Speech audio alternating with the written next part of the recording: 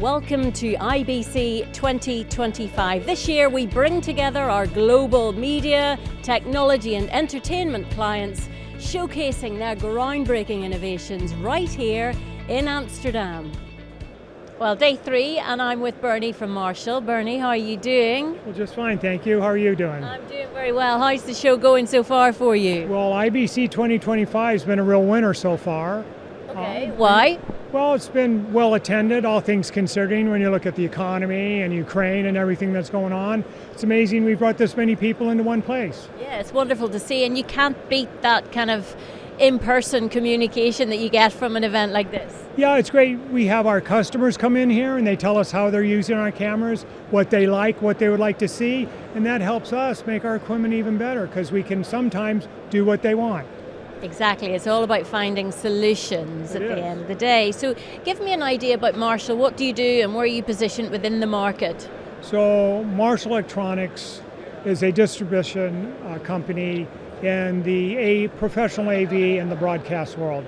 And our core products are LCD racks on the broadcast side, and then our small POV cameras on the broadcast side and the ND side. And then we have PTZ cameras that I find in churches and schools and public organizations, stuff like that. So we're broadcast and Pro AV all under one roof. Okay, and I want to talk briefly about trends within the industry. It's a really exciting time. Well, what we see trending on our side is AV growing huge. Okay. It's just trending AV.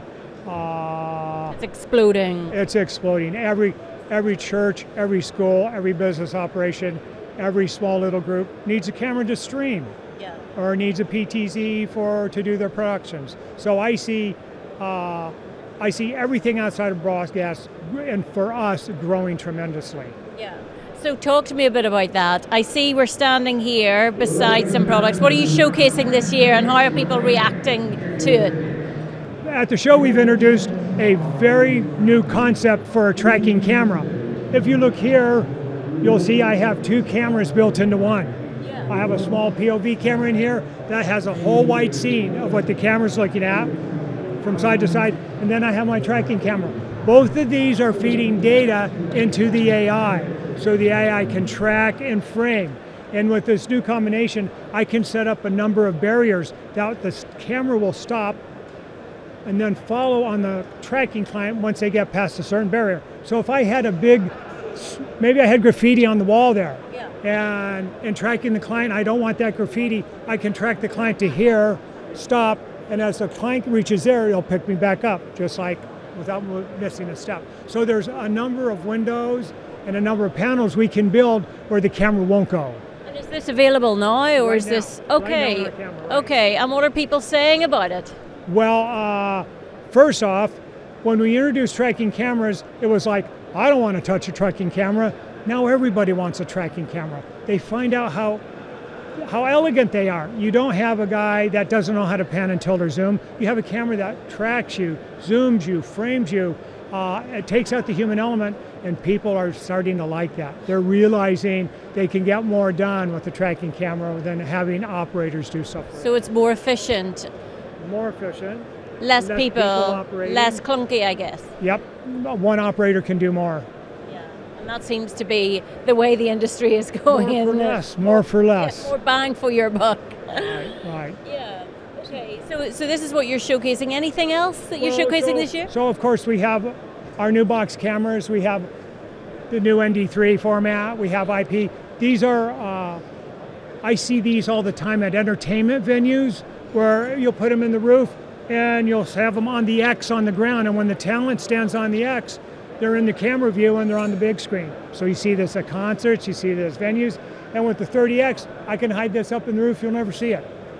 And people love that for their shows and stuff. I sell these into so many venues worldwide just for the talent on the X. But do you know what's occurring to me? Like, look how small it is. Really, it's so compact. It is. It is. No, for what it does, for a 26x zoom lens, it's all optical. There's a circuit board and a few outputs, but it's all optical to get that 27. How clever. Yeah. I didn't design it, but we've got good designers. Oh, yeah. Your new product development team must be hard at it round the clock, but that's what you've got to do in this industry to stay ahead of the curve. This is what our customers tell us they want.